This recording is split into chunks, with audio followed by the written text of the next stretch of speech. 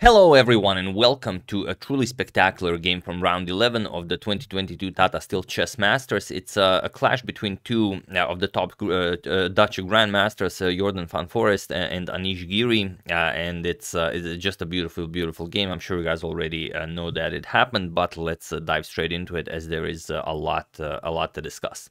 So Jorden with the white piece opens with d4. We have knight to f6, c4, e6, knight to c3, and of course bishop to b4. Anish goes for the Nimzo Indian defense, and whenever we have the Nimzo on the board, we say that, okay, queen to c2 and d3 are the two most popular replies. Everyone plays this, and that's what you have to do in modern chess. But here, Jorden plays a3, and this is something that's considered a little bit inferior in modern chess, because now we have access to all of these incredibly strong engines, as it gives black equality, or even, some say, even more. But what does this mean for human chess? Well, let's see what happens.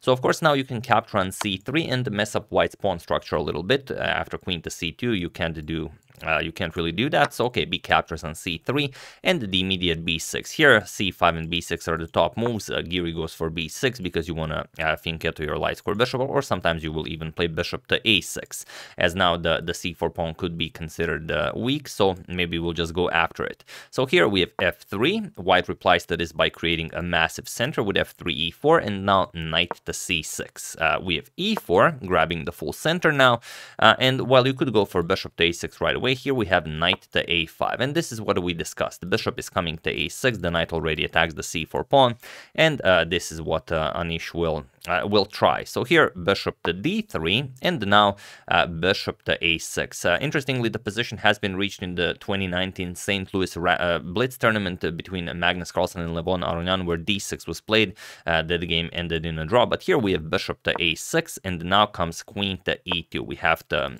help defend that c4 pawn. And now again, the position has been reached in 2021 between Dario Alivodic and Teodora Ignac, where c5 was played. Teodora was able to win this game, but in this game we have d6, and it is now, as of move 9, that we have a completely new game. So let's see how Jorden deals with this. He starts with f4, grabbing even more space. Here you can see how much of the squares are covered by those pawns, so that's definitely an unpleasant pressure for black. Queen d7, Anish continues development. Is soon ready to castle. The rooks will be nicely connected. We have knight to f3 and queen to a4 now. So really going after that c4 pawn, and Jorden defends it. We have knight f to d2, the pawn now nicely defended, and now Anish strikes in the center with e5. So what's the idea behind this move? Well, if you just win a pawn here, because you can win a pawn, for example, captures, and captures, knight to d7, and it's, well, not a pawn that you can really brag about. We can just castle here, for example, castles, and it's a really bad position for white. The c pawn is doubled, the e pawn is doubled. Not a lot of fun. White is very much overextended here with everything that has to keep an eye on the c4 pawn, so it's just bad. So instead, after e5, we have castles here. Castles here, and now castles here. So both players castle. We have f captures on e5, d captures on e5, but now rook to b1. And okay, the rook definitely belongs on the b file, and you have to be a little bit careful. For example, something like c6, rook b4, and the queen is trapped. There is no good reason to play c6 here, but again, you have to be very careful. So instead, of course, c5 is played. You really put pressure on white center here, but now there is a problem for Anish in this position. By playing c5, he gives a deadly dare to Jorden, and well, will he go after it or not? Feel free to pause the video here and try to find the absolute best and sneakiest move for white while I give you a couple of seconds.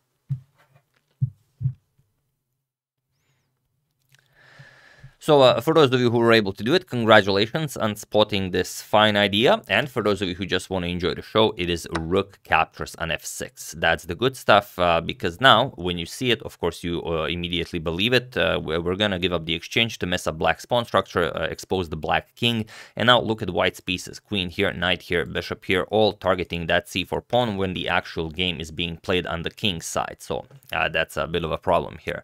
So g captures on f6. Now comes queen f3. f3. We want to grab that f6 pawn right away, and well, there's just no good way to go about this. If you try something like knight captures on c4, or try to force some sort of a trade here, knight captures, bishop captures, again, bishop to h6, and you're getting checkmated. Queen g3 check, queen g7 checkmate. It's completely useless. So any ideas of game being played on the queen side have to go away, and you have to switch all of your attention to the king side now.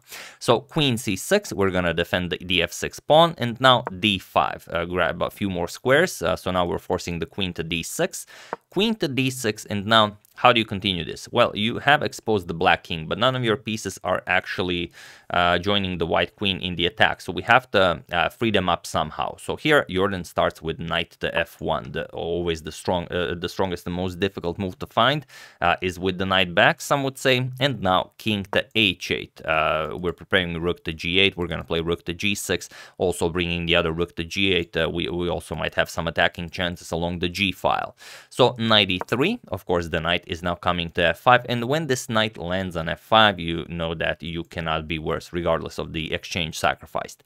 So bishop to c8, we have to keep an eye on that f5 square, and now how do you continue developing? Well, bishop d2. This will allow our rook into the game, but also bishop to e1 to h4, going after the f6 pawn is the way to go here. So rook g8, these are basically the only moves black can play, and now comes rook to f1.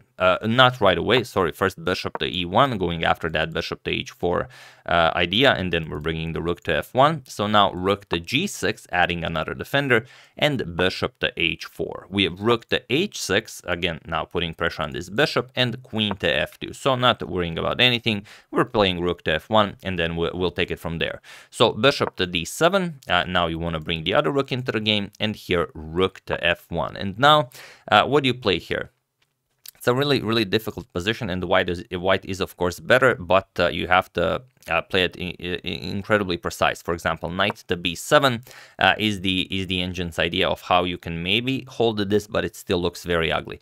Point is that you never really want to capture on f6. If you capture on f6, black will very happily trade here. Captures, gives back the exchange, and then you have this endgame where white, of course, is better, but white will still have to prove it. In the actual game, Anish played king to g7, and this is sort of defending against a non-existent threat. Bishop captures on f6 was never really possible here.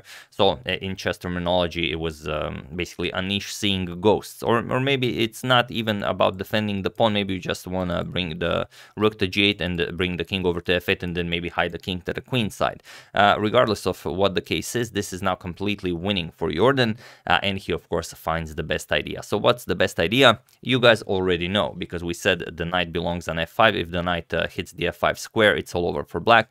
So we need to take care of the bishop guarding the f5 square. So Jorden starts with bishop to e2. Now bishop to g4 is coming, and then, well, either black will capture, or we are going to capture the black bishop, and then play knight to f5. So here we have rook to g6, taking another,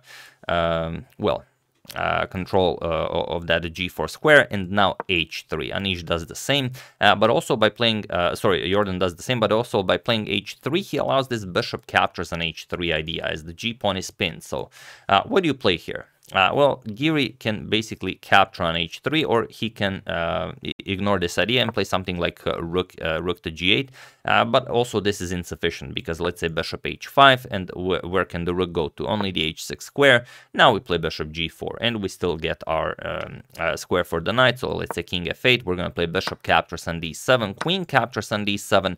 Now bishop captures on f6, and it looks incredibly dangerous for white, because the queen can capture on h3, the rook can capture on h3, but it is not enough. Queen captures on h3. Here Anish would be threatening mate in 1, but there's the only winning move for white here, bishop e7. It's not all that difficult to find, because it's, if you don't play this, you're just going to get checkmated.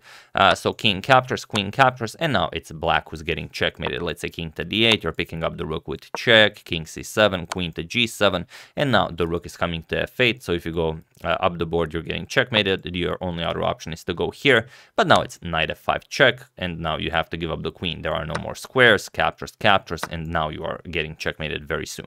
So after h3, although ignoring the h3 pawn is valiant, but it would not help you. So here bishop captures and h3 was played. You don't have a threat here. The knight here is guarding the g2 pawn, but at least you're preventing the knight from coming to f5, or maybe you're not, because this would also come with a royal fork, and black would have to give up the bishop here. So here we have bishop to h5, just attacking that rook. There's no reason to play knight to f5 here, because you really want your knight on f5. You don't want the bishop to capture the knight. So bishop to h5, attacking the rook. Now bishop to d7. You can't move the rook, because the only square for the rook is h6, and then we can just capture the bishop. So it's a free piece. So bishop back to d7 was played, and now, of course, we just captured the rook. Bishop captures on g6, f captures, and now we collect everything. Bishop captures on f6 with check, king to g8, and now queen to h4.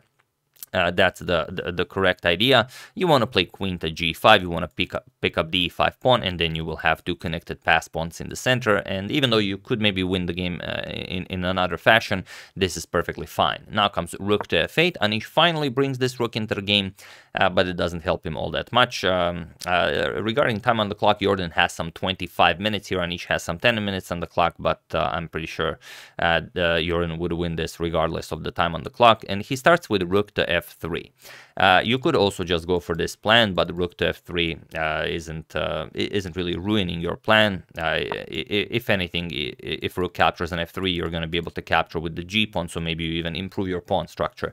You could also look at it like that. So rook to f7, now preparing queen f8, and now queen g5. There's no defense. You cannot defend the e5 pawn. Queen to f8, and now comes queen captures on e5. So now the two pass pawns are monsters. The queen will move, and the pawns will start marching. So knight b7, finally the knight rejoins the game. So you can see how it's very interesting from the start. Anish put all of the pieces on the queen side, going after that doubled c4 pawn, which kind of is a weakness, and that's the idea. White plays the early a3, we create a weakness, then we can attack it, but then he allowed this rook captures an f6 move, and everything just went downwards. So here we have queen to f4, preparing to push our pawn, knight to d6, and now just e5. We have knight to e8. Now, okay, if we push, then maybe we can capture on f6, but it doesn't matter, just d7. Sorry, not e6, just d6. If you play e6 here, you're attacking the bishop and the rook, but there's a rook captures on f6, so that's a bit of a problem. If he captures on d7, we can play rook captures on f4, d8 queen, and now well, it's just not all that impressive. Rook captures on f3 can be played. We pick up the rook, g captures on f3, knight g7. Black is all of a sudden back in the game, and it might be even better. So after knight e8, we have d6. This is the correct pawn push, and now well, you can't simply allow knight to d5 to e7 check. That would be game over, so we have to eliminate some of the attackers. E captures on f6, and now this is still the idea. There's not much you can do about this, so at least queen e8. Once the knight moves, we can maybe do some damage with the queen, but not really. Knight to d5 was played. We have queen to e1 check, king to h2, and now queen to d1.